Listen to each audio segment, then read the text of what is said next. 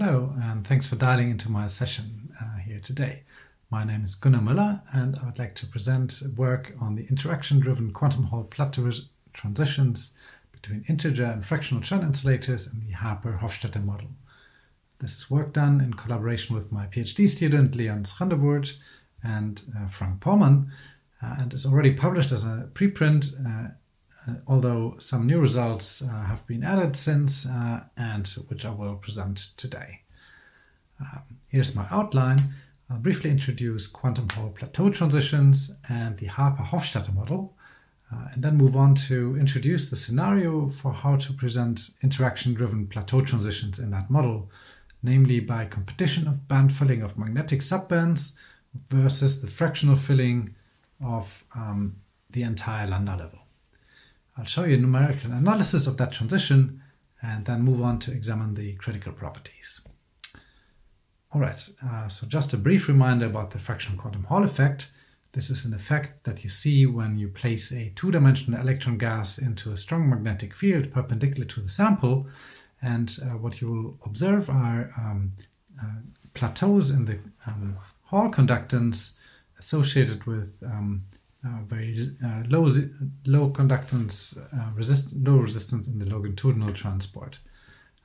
And this can be broadly explained by edge modes without backscattering propagating at the edges of the sample. And I should also note that each of these plateaus should be regarded as a different quantum Hall liquid or quantum liquid. And so each of the changes between plateaus is a transition between two different states of nature. And so these quantum Hall plateau transitions have been very well studied. They're usually driven by a change in the magnetic field, however, and have interesting critical properties which are related to the percolation of paths across the system. And in the case of integer quantum Hall plateaus, this can be explained in terms of a non-interacting continuous transition, where right at the transition a single length scale diverges with some critical exponent given by the correlation length exponent here. And one way to visualize the physics of this is that there's some disorder landscape where electrons move along equipotential lines, and where several such puddles meet, electrons have an opportunity to tunnel across the system and thus connect the edges until finally at the transition point we get exactly one percolating path that takes electrons across the whole system. Now here today I want to talk about a very different plateau transition, which is based on a clean model where there's no disorder. However, we do need a periodic potential. So the fractional quantum Hall effect in a periodic potential is often described in this tight binding model named after Harper and Hofstadter. Harper, who first introduced it in the 50s, and Hofstadter, who later solved it numerically. So the model is given by the simple tight binding model with a minimal coupling to a gauge field, which is reflected here by complex phases e to the I phi I alpha beta given by the integral over the vector potential, which we can represent in any gauge that we choose, such as Landau gauge here. And the important parameter is the flux density, which is just the magnetic flux per each plaquette of the system. And so then we'll be in the business of adding some interactions to this model and considering this ensuing many-body problem in what follows. That is some train of thought that has been suggested by Cole and Reed and worked out as a mean field theory, and then further studied by Pfannkuchen, Zörens and Dahl, Palmer, Jaksch, and also myself, and in collaboration with Nigel Cooper. So what made the Hofstadter's model famous is the fractal single particle spectrum, nicely worked out by Hofstadter in its only paper. And so the self-similar properties are very quickly apparent here. So you see overall the spectrum gives the appearance of this kind of butterfly with wings and a body in the middle. And so you'll find this pattern repeating in a number of so-called subcells here, which are all fractally mapped onto the mother cell. So in each case, at flux density P over Q, you will have Q bands in total, and P of those will be under the main diagonal, i.e. in what's equivalent to the lowest Landau level. You see the lowest Landau level corresponds here to the tail, which is then broadened into these various magnetic subbands as we increase the flux density. So let's get to talk about the scenario of the fractional quantum Hall physics in the presence of such magnetic subbands. So the first scenario is that we simply start filling up bands from the bottom of the spectrum up to some band gap, and then we get some incompressible state, which is simply described as a non-interacting Chern insulator state, which has some Chern number. The other candidate is what we get by exploring the quantum Hall physics of the lowest Landau level, which is what we get when we fill all of the subbands in the lowest Landau level. And so here we have candidate states given by, for example, the Jane series for the abelian states, and these need to be stabilized by repulsive interactions. So to be concrete, let's choose a flux density of n phi equals 3/11, which is somewhere down here in the spectrum. If you blow this up, you see that there's a band gap here which has a Chern number of c equals 4 above the lowest magnetic subband. So that gives us our first candidate phase, a Chern insulator with c equals 4, which should exist for weak interactions and certainly for zero interactions. And we know that, well, we think that the entire Landau level supports, for example, the Laughlin state at filling 1/3. And both of these states end up having the same density of particles, so they can coexist at the same density and at the same flux. So we do not tune magnetic fields. Both of these phases can coexist at the same magnetic field, but we don't really know how the system will tune from one to the other as a function of interactions. So that's what we want to explore numerically.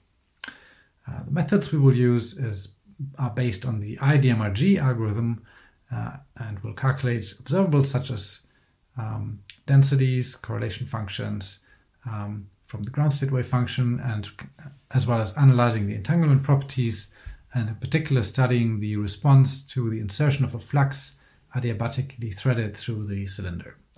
All of this is done within the 10Pi library, which is available open source at this address.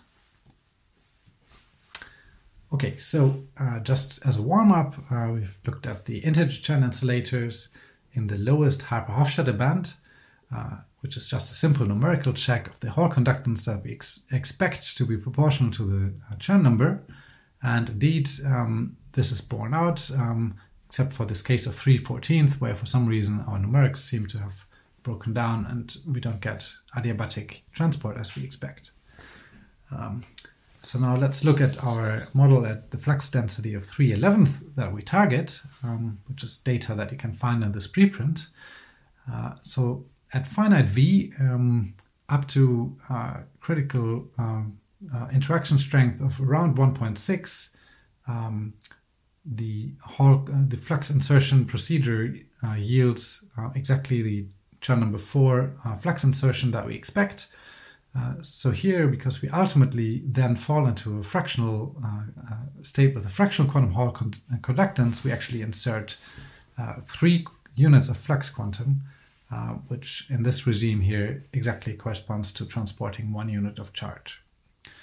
And in between, well, there are some points where we can't really fully resolve the flux pumping, as we had already seen another problem with the integer case previously. Well, if you study what the charge transported across the system looks like as a function of the inserted flux, you see that there's a lot of noise, so we'll fail to be evolving the state adiabatically here. Okay, so let's look at some other observables to see more closely the nature of this transition. So up here I'm presenting the entanglement spectrum, and you see that this evolves fairly smoothly up to the point where we hit the transition and then jumps to a different value seen in the fractional quantum Hall Laughlin state for large interaction strength. In particular, we can pull out the entanglement gap, which is the distance from the lowest state to the next lowest state in the same momentum sector. and that shows somewhat of a jump at the transition. Similarly, the single particle density matrix, so I'm showing here the diagonal spectrum, and again it shows a characteristic jump between the Chern Insulator phase, where we expect a number of states of low-lying levels that corresponds roughly to the number of states in the lowest magnetic subband, then jumping to a number of states at the low part of the spectrum corresponding to the number of states in the lowest Landau level. And this is borne out. Looking at the fidelity susceptibility of the ground state as we tune V, this is again peaked at the same transition point and evolves somewhat smoothly towards that. And this is just replicating the charge pumping that I've already showed you a moment ago. What's interesting is that the transition appears to have some critical properties.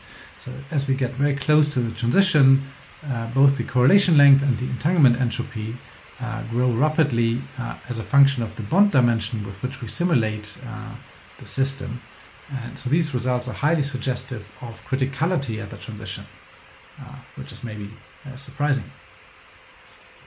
So here are some of the critical properties analyzed in terms of the simultaneous scaling of the entropy and correlation length with a bond dimension that's consistent with criticality according to this formula by Cardi and Calabrese, where this should go, the entropy should go as C/6 times the logarithm of the correlation length. So this scaling indeed works out very nicely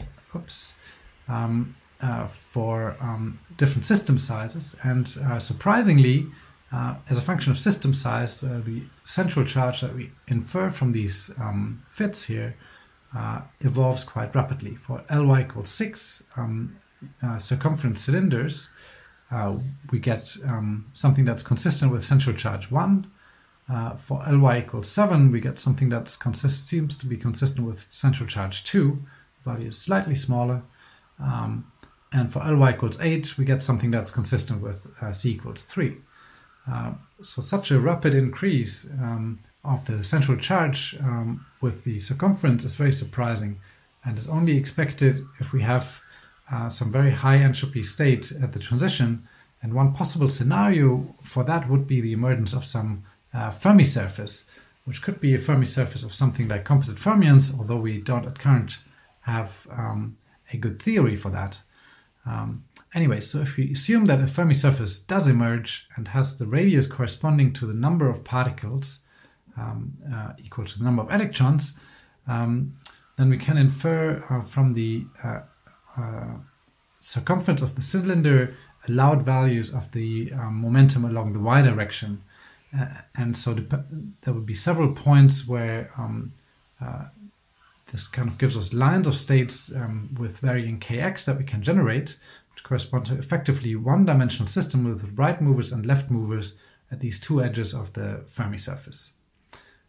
And so here I'm showing the central charge that we would deduce from this picture, which is consistent with what we see if we assume that the effective boundary conditions for those fermions here, which are emergent fermions, can be either odd or even depending on system size. So the odd systems here require no twist, and the odd ones require a twist of pi. So this is very intriguing, and I'd invite you to go check out our preprint, which will shortly be updated for further information. With that, let me summarize. The Harper-Hofstadter model supports Laughlin states even if the Landau level splits into multiple subbands, and if we choose flux densities with p equals 3, where we have exactly 3 subbands, we can drive a direct transition from a Chern Insulator state into this Laughlin phase.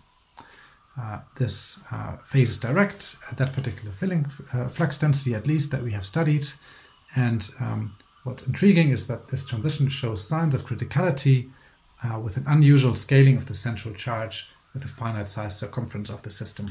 With that, thank you very much for viewing my talk. And if you need any more information, there's the preprint with a major update imminently available.